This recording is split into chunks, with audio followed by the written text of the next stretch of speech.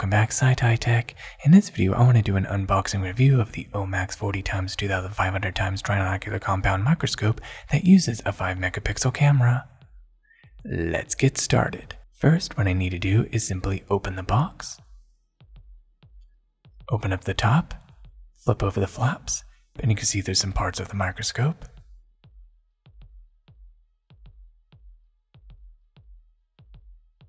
And now a closer look. This right here is the 5-volt power supply, which will connect to the light inside of your microscope. The USB connector that connects to the 5 megapixel camera. And this right here is the 5 megapixel camera with a little lens cap. And this USB connector connects to the camera just like this. And then you can plug it into your computer, and with using the CD-ROM that contains the software, allowing you to be able to use this 5 megapixel camera in your computer. A closer look. And this is what the camera looks like and the brand of the camera. And you can see that this is the OMAX brand, the same brand as the microscope. And you also get this green microscopy filter, which is very useful to be able to block out infrared light and ultraviolet light. And it allows you to be able to see certain subjects under the microscope in a shadowy tint, be able to observe them in a different way. And this right here is a lens oil that you can use for the 100 times lens on the microscope, which is the larger one. It has helped to increase the magnification and allowing that 100 times lens to work. And this right here is the 10 time lens eyepieces. And these right here are the adapters that you can put onto the 3 different parts of the microscope. These type of adapters are meant to use for different size lenses. Not really sure how they work though, but I'll figure it out in the future. And these right here are the 25 times lens eyepieces. Same thing as the 10 times lenses, except the 25 allows you to zoom in a little closer than the 10 times. And now let's go a little deeper and remove the microscope out of the box. And as you can see, this microscope comes with this dust bag, which is very good, keeping dust off of the microscope, which is very important. And as you can see, this microscope looks very nice. A very heavy, sturdy, metallic body of the microscope, which makes the microscope very durable and very reliable. Which means this microscope is supposed to last a lifetime. And this right here is the 4 different size lenses, and it rotates very smoothly and clicks into place to each lens, allowing you to be able to see your subject up close. The large knobs and the small knobs that are on the left side and the right side of the microscope allows the tray to move up and down to be able to focus on your subject. The larger knobs make the tray move up and down fast, and the little knobs allows you to do fine focusing. And this is perfect for people who are left and right-handed. And this is the iris, which adjusts the aperture of the light. This is a light switch that turns the light on and off. This is a dimmer switch, which adjusts the brightness of the light. These knobs right here will allow you to move the glass tray that you put on the microscope back and forth and side to side. A very useful feature of this microscope, you can be able to turn this little knob right here, which allows you to take the viewing part of the microscope and allow it to be able to rotate. So if you're with 2 or 3 people or 4 people, you can be able to rotate it all around, so that way everyone can see together without having to move around the microscope. Personally, I like this angle the best. Some people might like it on the opposite side, but for me personally, I prefer this side.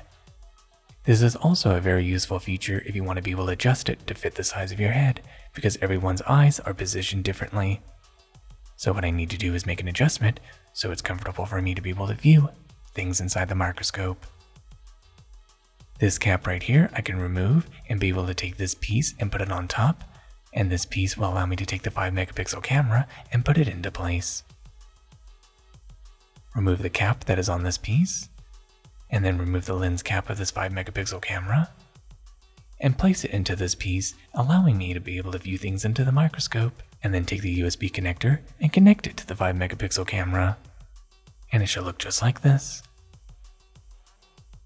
This lens adjustment feature is very useful, especially for those who require glasses that can actually use this microscope without the need of glasses, so that way you can adjust the focal lens that matches the prescription of your eyes. Remove the cap and you can be able to take these eyepiece lenses, place it in, such as this 25 times lens. And a very interesting feature is you can even remove the camera and place it into this part of the microscope. If you want, you can take a second camera and put it into the microscope, and you can be able to use 2 cameras or 3 cameras in the microscope to plug into 3 different computers. Or if you wanted to, you can always choose one eye and place it into the microscope. Or if you're viewing it as 2 people or 3 people, maybe 3 eyes can look into the microscope at the same time. I can remove these 25 lenses and replace it with the 10x lenses. Swap them and you can put them into place just like this. And for me personally, I prefer the 10x lenses. They just feel more comfortable and you can be able to view whatever you're looking at in a more wider view. Next, I'm going to go ahead and plug in the 5-volt power supply into the microscope. Plug it in, turn on the switch, and it turns on the light of the microscope. This little knob right here adjusts the brightness, so I'm going to put it on very low or very bright.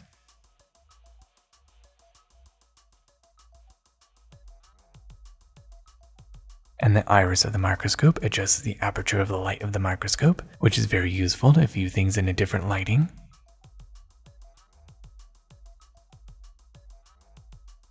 This little handle right here, you can open it up and take a microscope slide, put it in, and it holds it into place. Now let's go test out the microscope. I have right here a feather, and I'm going to simply place a feather into the microscope. Of course, it'll be better if it was a glass slide, but I don't have one currently. And now let's have a look, and now taking the camera that you're viewing this video on by simply placing it over the microscope lens, allowing you to be able to see how amazing this looks. Of course, this would be a lot better to use your actual eyes to be able to view this. Using this camera is just for demonstration purposes, but you get the idea of how this works. And I'll take the microscopy filter and place it over the light, and you can see how it changes the contrast of the feathers. You can see how it looks a little different, where you can be able to see the outline a lot better, and viewing it through the 10x lens looks very good, and now on the 25x lens, you can see things look a lot closer. Personally, I prefer the 10x lenses because it gives you more of a wide-angle view. And now it's time to test out the 5-megapixel camera. As you can see, I already installed the software, and it looks just like this when you open it up. Drag your mouse over to the camera list, which is on the top left of the software. Double click on it. Wait for the camera to load, and it opens up just like this. And in my opinion, 5-megapixel cameras are not good at all. This is actually equivalent to the first phone cameras that came out. The first phone cameras were actually very terrible, and the quality is very bad. In my opinion, this is very good to use if you want to photograph only, and even that isn't very good. And as you can see, it seriously lags. If I try to focus on something, it takes a very long time to focus, which is actually very difficult to use this camera. So carefully make some very slow minor adjustments and you can be able to view whatever you're looking at. But if you were trying to look at, like, say, a parasite or a little microbe that is moving, it's very difficult to use this camera because it moves around too much. As you can see, I'm having difficulty because of the lag trying to focus on whatever I'm looking at, which is the feather, and it's very difficult to do because this is lagging too much. But you can see that it looks very nice, and this lag is very bad. And now what I want to do is do a test recording. Simply press record, and now it opens up a new window, which is the video format, and it's showing me the different types of video formats I can use. I choose MP4, which is the highest quality. Click on next, and now it's giving me a choice to where to place the file and the file name, and now simply finish, and it will start recording. Okay, so now I'm done recording, and now let's see how the video looks. And as you can see, the video looks exactly the same as the software, giving me the same issue, which, you know, a 5-megapixel camera is not very good for filming. And now I want to test out the photo quality by simply pressing the snap button to photograph whatever image I'm looking at.